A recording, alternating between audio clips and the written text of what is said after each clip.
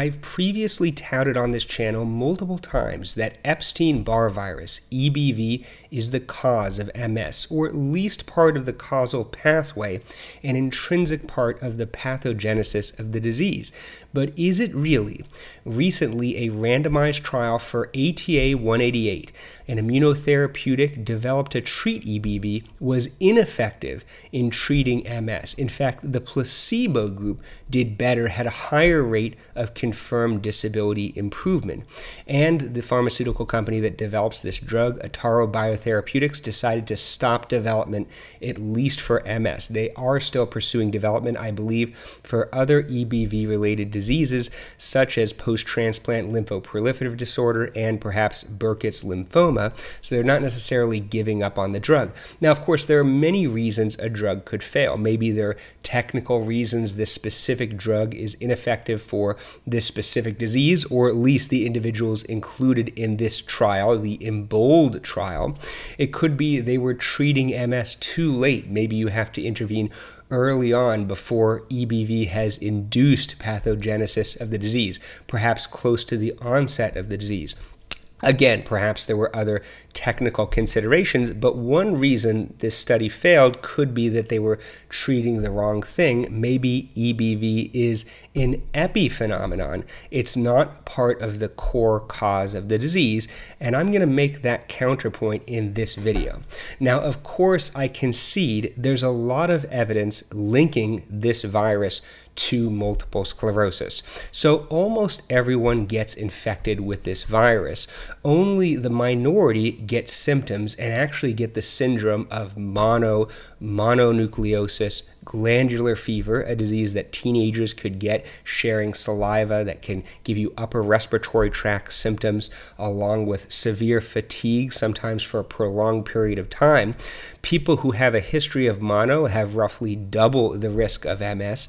This very famous study in the US military looked at people who had antibodies against Epstein-Barr virus, suggesting they had prior exposure to the virus, versus people who did not have such antibodies, suggesting they've never been infected, and people with antibodies have a roughly 30-fold greater risk. In fact, people who test negative for antibodies against EBV have an extremely low risk of multiple sclerosis, suggesting it's almost a necessary but not sufficient cause of the disease. Of course, most people infected with the virus, roughly 95% of the adult population in this particular study, most of those people don't get MS, so there are other environmental and genetic factors as well, but it was almost as if you had to have the virus in order to get the disease. Other studies, such as this one, show that people who have higher titers, higher levels of antibodies against the virus, have a greater risk of MS, almost in a linear fashion, suggesting that more ongoing viral activity promoting a greater immune response is associated with the disease. There are also population studies that look at autopsies of people with multiple sclerosis with variable findings, but some people, especially people with secondary progressive MS, can have lymphoid follicles. They could have lymphocytes, clusters of white blood cells in the meninges, the coverings of the brain, and some people can actually have lymphocytes that test positive for EBV. And there are a lot of plausible basic science mechanisms that could connect this virus to multiple sclerosis. For instance, there's evidence that this virus can infect B lymphocytes, the white blood cells that make antibodies, and change them, sort of immortalize them, and make them immune to regulation from CD25 positive T lymphocytes. And that's part of the pathogenesis of MS, the escape from immune system regulation that causes the attack on one's own nervous system. But remember that correlation is not causation. Just because two things are linked doesn't mean that one thing causes the other. Maybe, for instance, the primary abnormality in MS is the immune system itself that's causing this abnormal reaction to EBV, and we're just perceiving it as the primary cause. And there's a lot of evidence that the immune system is abnormal in MS. For instance, even the genetic studies on MS suggest almost all of the genes linked to risk of MS have something to do with the immune system. For instance, the gene most linked to MS risk, HLA-DRB1 if you have 2 copies of this allele, you have an 8-fold increased risk of MS. What does it do? It's part of the major histocompatibility complex type 2 that influences how your immune system interacts with the environment. What does it have to do with Epstein-Barr virus? Nothing. Same with all of the other genes linked to MS. They're related to immune system regulation. People who have an immunosuppressed state, people who take immunosuppressant medication, they're not at increased risk of MS, even though they're at increased risk of various viral infections such as cytomegalovirus and other opportunistic infections. So reconsider what we're seeing in terms of evidence in this light. For instance, people who have mono, they have double the risk of MS. Well, maybe people who are more likely to get MS, they have sort of an overreactive immune system. And so when they get exposed to this virus as a teenager, they have this strong immune response. They get significant symptoms and prolonged fatigue, whereas other people getting exposed to the same virus maybe just get an upper respiratory tract infection that goes away quickly. They don't get diagnosed with mono because the symptoms are just like any other cold. What about the antibody results? Well, maybe everyone, literally close to 100%, actually get exposed to the virus, but not everyone tests positive.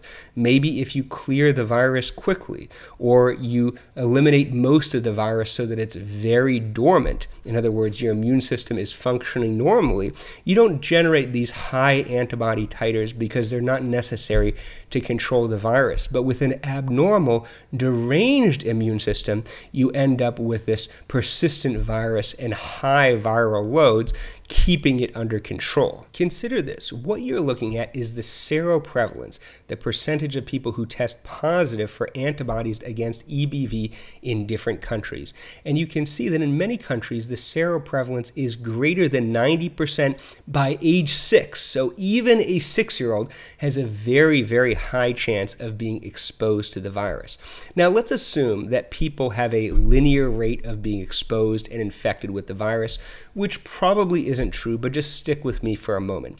You would have a 90% risk at age 6, a 99% risk at age 12, because the remaining 10% would have a 90% risk over a 6-year period.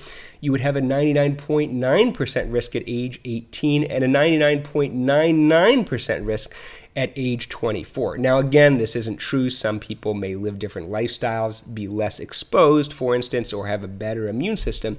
But the point is, when we say 95% get infected with EBV by the time they're adults, or by the time, for instance, the Harvard study was completed, that may not be true. It may be that everyone gets exposed to the virus, but some people don't generate a high antibody titer, and we can't see it on the test results. Tests are not perfect, and they may not perfectly document exposure, and even serology for other viruses that are used as serious diagnostic tests, like HIV and hepatitis C, although highly sensitive, are not perfectly sensitive. There are definitely false negatives. People have the virus in their body, but it doesn't show up on the test. Now, for HIV, that's an ongoing infection. The body generates a prodigious immune response to the virus. It simply can't clear the virus because there's prodigious replication of the virus. It makes sense that that would be a more sensitive test because there's ongoing viral replication, ongoing immune attack. Epstein-Barr virus is different. The virus can become dormant. It can hang out in B lymphocytes, be hidden from the immune system for years or decades, and it makes sense that the test may be less sensitive. So again, when we see a negative anti-EBV antibody in an adult, we may say that person's never been exposed to the virus. That may not be true. They may have been exposed and infected with the virus. It may lay dormant in their body, but they have a better, more regulated immune system that does not have a prolonged, unnecessary immune response, and hence that same person has a more regulated immune system and is unlikely to develop MS. There's some other evidence that could undermine the connection between EBV and MS. For instance, other diseases that are caused by EBV should be epidemiologically linked to MS. But look at this map of Burkitt's lymphoma, the B-cell lymphoma that's caused by Epstein-Barr virus. It's more common close to the equator, the exact opposite of multiple sclerosis.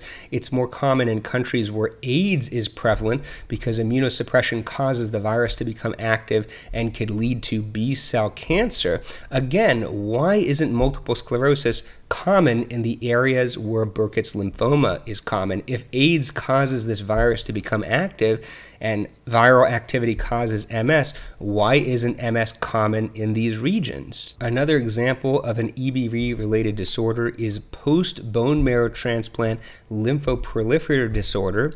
This is a condition where after a bone marrow transplant, usually used to treat cancer, there can be a very severe activation of the immune system driven by Epstein-Barr virus infecting lymphocytes, infiltrating various organs, can be very serious, even fatal, but bone marrow transplant does not cause multiple sclerosis. In fact, it can even improve MS, even if the transplant is done to treat an unrelated cancer, and can even lead to long-term remission of MS. Another thought is that if EBV causes MS, shouldn't everyone with MS have the virus? But that's not exactly the case. This study done by Emmanuel Labonte at University of California, San Francisco on pediatric MS showed that actually less than 90% of kids with MS test positive with antibodies, more than the general population of kids without MS, but definitely not 100%. Now, I posted this on Twitter, and someone responded that they re-examined this cohort, and some of these individuals test positive for anti-MOG antibodies and may actually not have multiple sclerosis, but nonetheless, there's still some who do have MS who did not test positive for the antibodies. Is this because they weren't infected by EBV, or like I said before, it's just not a perfect test? Also, they found that the controls had relatively low rates of seropositivity, so I don't know if there was something wrong with their methodology, but maybe they're onto something. So I hope I've sown some doubt into your mind that the EBV theory of MS may not be as strong as you previously believed, and treatments of Epstein-Barr virus with antivirals or even a vaccination early in life to prevent EBV may not be successful in treating the disease. But I should end the video with my own personal opinion, which is that I do think most likely, I'm not certain, EBV is part of the causal pathway of MS. And I'll tell you why I think that. Going back to the Harvard study, they actually looked at serology of various other viruses, including other viruses that have been purported to be linked to multiple sclerosis in the past, such as CMV, cytomegalovirus, human herpes virus 6, and other viruses, and they're just not. No other virus is linked to MS except for Epstein-Barr virus. So if there were an overreactive immune system causing these differences in serologies, you would think we would see something in serologies to other viruses as well, but it's just not there. It's just Epstein-Barr virus. And there would have to be some unique molecular mimicry phenomenon to have a specifically different antibody reaction against a specific virus. Now, this is not impossible. For instance, people who have lupus, sometimes they'll have abnormal testing for syphilis unrelated to infection. So it is possible that an autoimmune disease could influence the immune response to a specific antigen associated with a specific infection, but it seems that it's less likely, in my opinion. Another thing, in that same study, they looked at people who converted, who seroconverted. They were negative at the beginning and they later turned positive, and they were able to demonstrate that that conversion was associated with an increase in a different blood test, serum neurofilament light chain, which is a marker of damage to the central nervous system. In an individual, it really doesn't mean anything because it's highly variable, but in groups of people, it's associated with central nervous system damage and multiple sclerosis.